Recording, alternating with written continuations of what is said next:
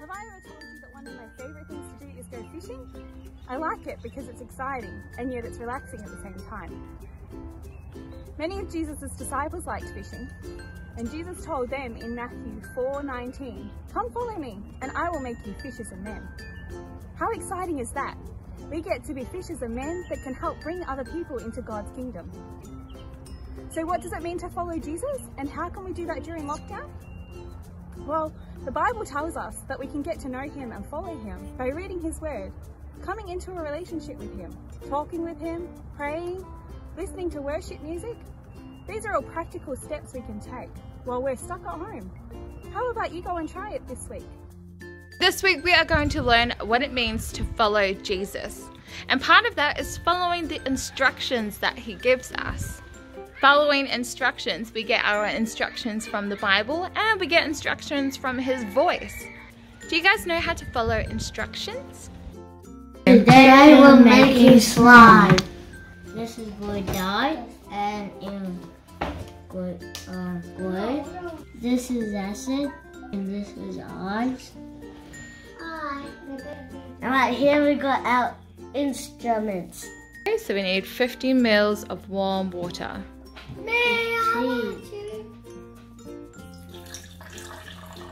Then we add our boric acid. Wow. And you want to mix that around. Me? Yep. Wow. Wow. Come on, drop. So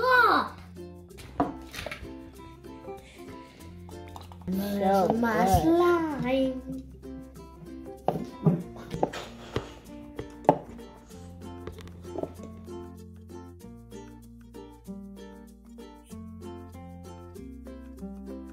Where are we going this morning? Macca's. We're going to Macca's. In order to get to Macca's, we need to follow our Slime. slime. We need to follow our map. So our map is going to give us instructions on how to get to Macca's. Kingston is going to hold the map and he's going to tell me how to get to Macca's. Okay, here we go. So straight. Take the next right onto Rossiter Road. Keep going that way. What's left or right? I can't tell if that's left or right. We're nearly there. Yeah. 600 meters, turn left onto Caldermead.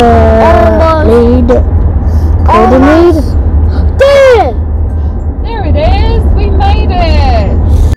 You're a spy with no nose. We made it. So did we follow the instructions? Yep. And we made it. Yay. See how we followed the instructions to make slime? We followed instructions on our maps to find Macca's.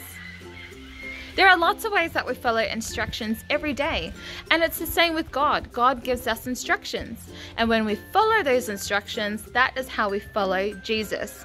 And he might give you these instructions in different ways. The Bible gives us instructions, and sometimes Jesus speaks to us personally and gives us instructions of what to do. And it's really important that we follow those instructions.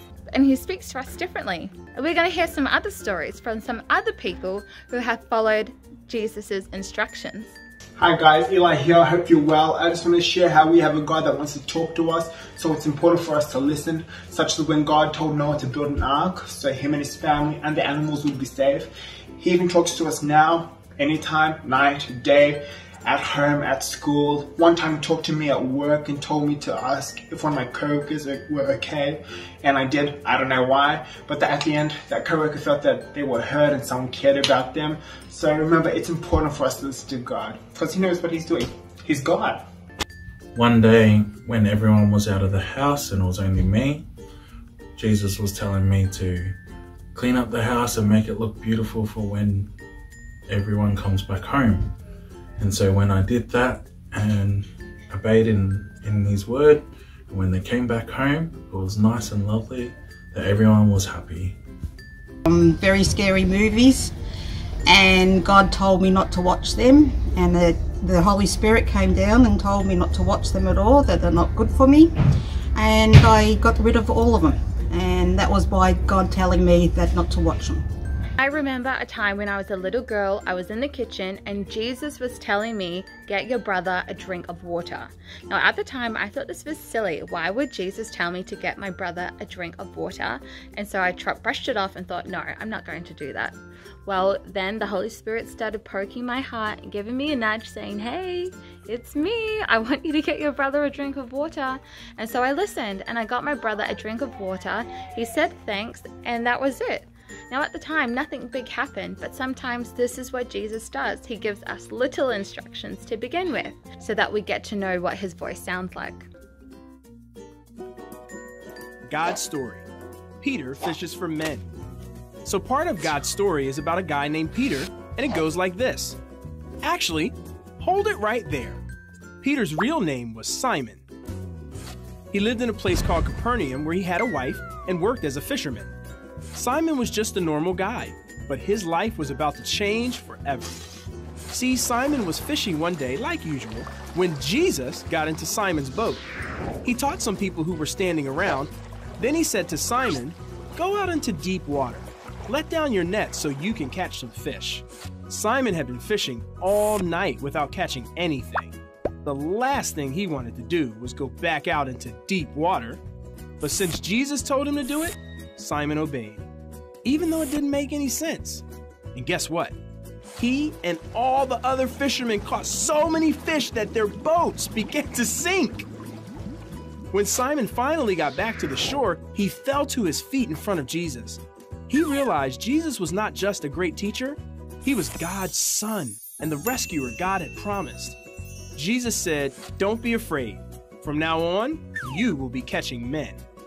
Jesus wanted Simon to know that now that he knew who Jesus was, he could tell other people who Jesus was too. In fact, Jesus gave Simon a new name, Peter. It means rock, because Jesus would use Peter to build his church. Sometimes we think of a church as a building, but really, it's people who follow Jesus.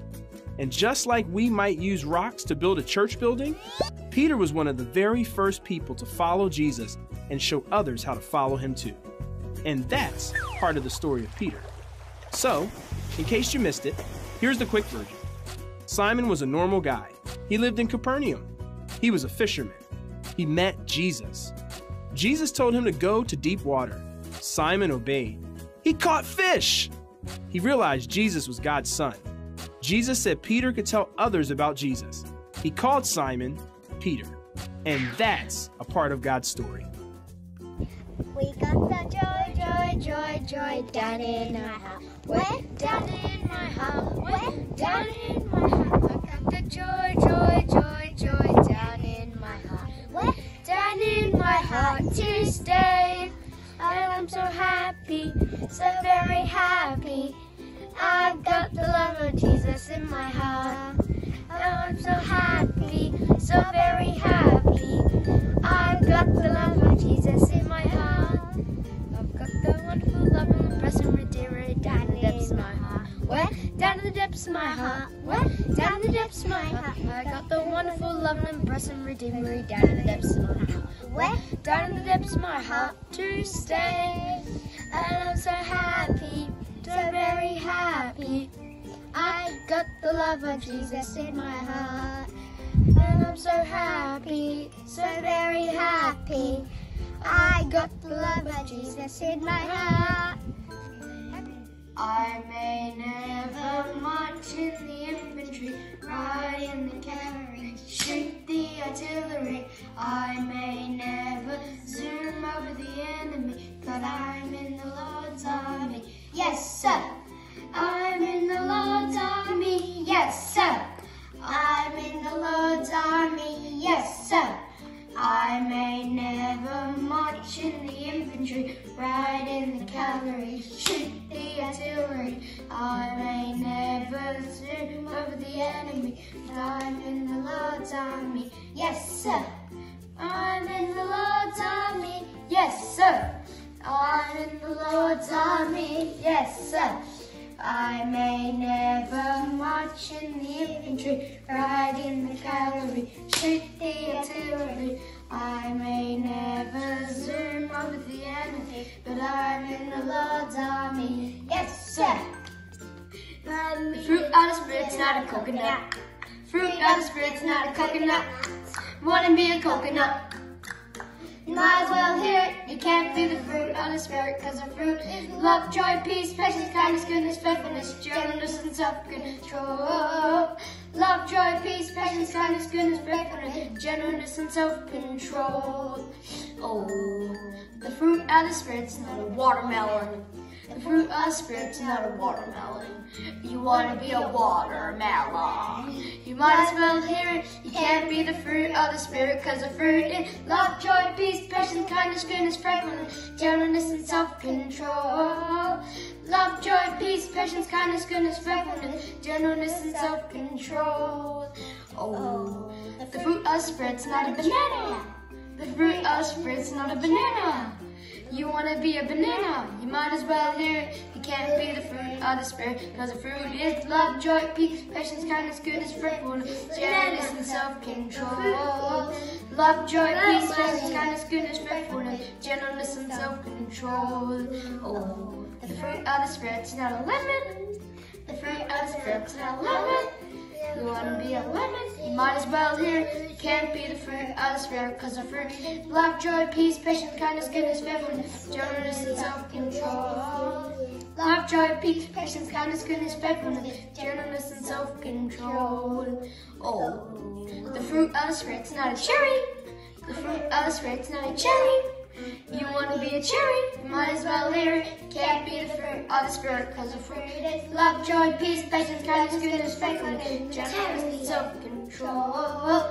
Love, joy, peace, patience, kindness, goodness, faithfulness, gentleness, and self-control. Oh, the fruit of... Hey, everybody knows that grapes come in bunches. Everybody get in big bunches. The fruit of the Spirit's not a grape. The fruit of the Spirit's not a grape. You want to be a grape.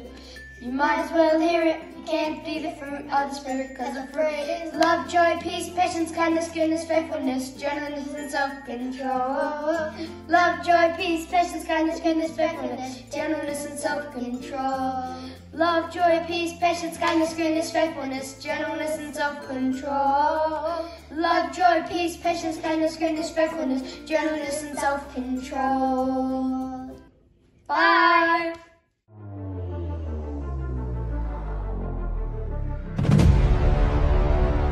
So, you wanna be a superhero? You wanna smash bad guys? Well, follow me. I just started eating. So, no, I'm not eating. I do. A little weakling like you gonna be a superhero. I'll make you a superhero. Follow me.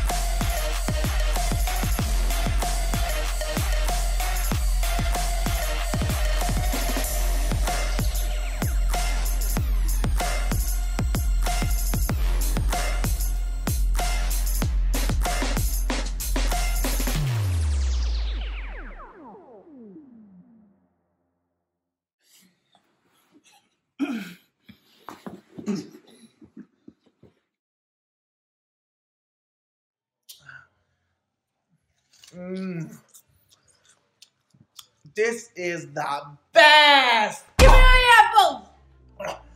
This is the only one I have! Cough it all up! This is the only one I Cough it all up! That's fine! Yeah. Give it.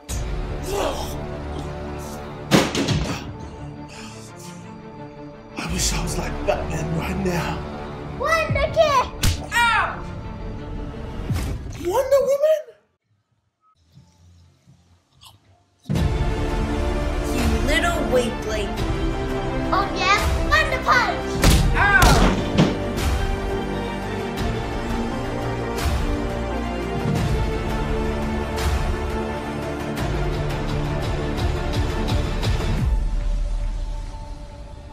Every one of you has a purpose. And the question isn't, are you strong enough? Or are you big enough? Despite your weaknesses, the question is, will you follow?